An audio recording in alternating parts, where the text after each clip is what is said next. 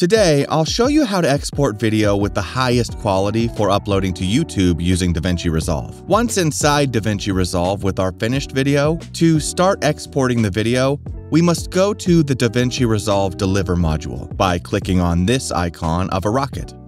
Davinci Resolve has a preset to export YouTube videos. In the event that you're interested in exporting the video as quickly as possible or uploading it directly to your YouTube account from Davinci Resolve, now I will explain how to do it. If what you're interested in is exporting your video at maximum quality, you can skip this step, since to achieve maximum quality, we will not use this preset. Having said that, let's see how to export using the YouTube preset.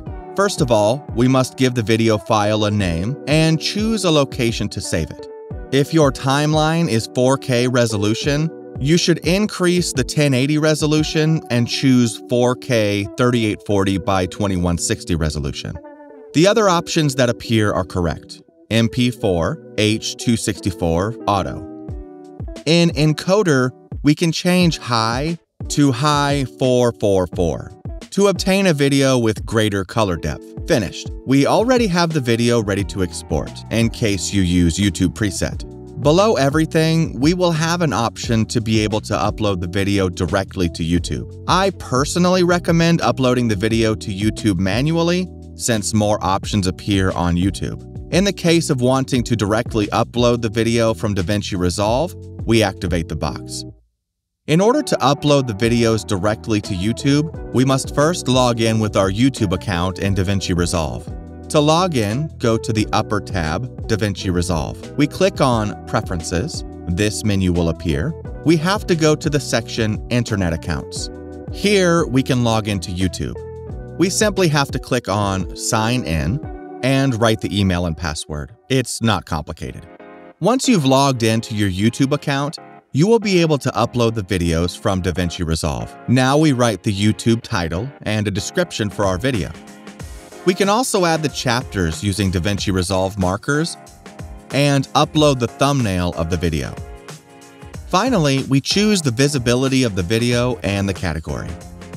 As I've told you before, I recommend uploading the video from YouTube since you will have many more options. Now we go with the part that interests us. Export the video with the highest quality for YouTube. The first step is to select the rendering setting Custom Export to be able to configure all the parameters manually. We start with the easiest. We put a name to our video and we choose in which folder of the computer we want to save it. In Render, we have the options of a single clip and individual clips. We select single clip, since we want to export the entire video in a single clip to upload it to YouTube. Well, let's start with the interesting. We go to the video section. What I'm going to explain now is important for all of you to export videos with black bars. Normally, if we want to export videos that have black bars, like in the video in this example, we must select the correct resolution. That is, a resolution that eliminates the black spaces that we have in the video, like this. But when lowering the vertical resolution and uploading the video to YouTube, we ran into a problem. In this case, I've uploaded the video to YouTube without the black spaces. Now we're going to add the end screens to the video. Wait, what's this? The aspect ratio of your video is not valid. Come on. YouTube doesn't let you put final screens. No, you can't. If you want to upload a video with black bars and end screens on YouTube, you have to export the video including the black spaces. Okay, after this tip for filmmakers, let's move on to rendering settings. In Format, we select MP4. According to the official YouTube recommendation, we must upload the video in an MP4 container. But if you use Davinci Resolve on Windows, you're going to have a problem. And the truth is something that doesn't make any sense. Today, it seems that Blackmagic Design doesn't want to solve it. If we export the video in MP4 format, it will only let us export the audio with a data rate of 192 kilobytes per second. It's a very, very slow bitrate, which means that when exporting the video, we will have worse audio quality. As you can see, YouTube recommends an audio bitrate of 384 kilobytes per second.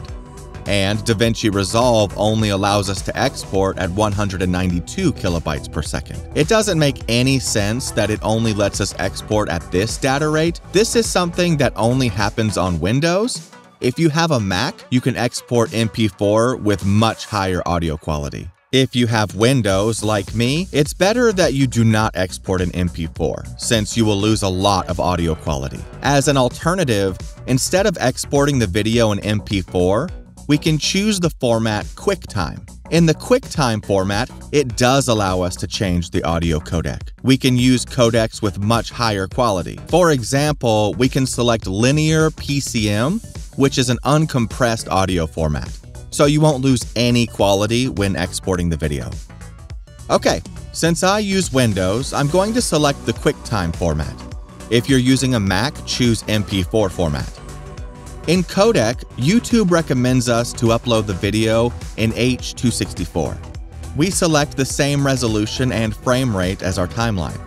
In my case, it's 4K DCI and 25 images per second. In quality, we can select automatic and make sure that it's the highest quality. Or we can also choose the option restrict kilobytes per second. I recommend this second option. Here, we have the official recommendation of YouTube on the bitrate of the videos. The bitrate depends on the video resolution. If our video is 4K, 8K, 1080, and also the frame rate per second. If our video has a frame rate of 24, 25, or 30 frames per second, or 48, 50, 60 frames per second. For example, my video has a 4K resolution and a frame rate of 25 images per second. Therefore, I must export the video between 35 to 45 megabytes per second. Important, megabytes per second, not kilobytes per second. In Davinci Resolve, it appears in kilobytes per second. 45 megabytes would be 45,000 kilobytes. Perfect. Although YouTube recommends this bitrate, I advise putting a little more. Let's put 65,000. Next, in the encoding profile, we select high or high 444. How can we check YouTube recommends us high profile? It also recommends us to use 2 consecutive B frames and a variable bitrate. So we're going to modify this in Davinci Resolve. Well, in the rate control section, and we choose variable, as YouTube tells us. Perfect. The next step is to have the Enable Adaptive B-Frame option activated. And following the advice of YouTube, we must put 2 consecutive keyframes. In the Look Ahead Frames section, we put 2. We only have the last step left. We must display the menu Advanced Settings. I always recommend activating this option since we can get a little more quality in some videos. We have to look for the option Force Sizing to Highest Quality. Enabling this option will increase the quality of lower resolution videos. Well, we have finished configuring everything in the video section. In the audio section, as I mentioned before, if you use Windows, choose the linear PCM format. If you use Mac, export in MP4 and increase the data rate of the audio. Perfect. Once we've finished configuring everything, it's advisable to save this export setting, so we don't have to configure it over and over again every time we want to export a video for YouTube. We click on these 3 points and select the option of Save as New Preset. We choose a name for this export setting. I'm going to put Configuration for YouTube. We click Accept. Now we will have a preset with the YouTube settings. So the next time you go to export a video, you just have to click on the preset. Now do you see if we select the preset, the exact same configuration appears, which we've done before. This way we save a lot of time. Great! Now I name the video file and choose the location. We add the video to the render queue and click Render All. Before adding the video to the render queue, make sure you have all the video selected for export.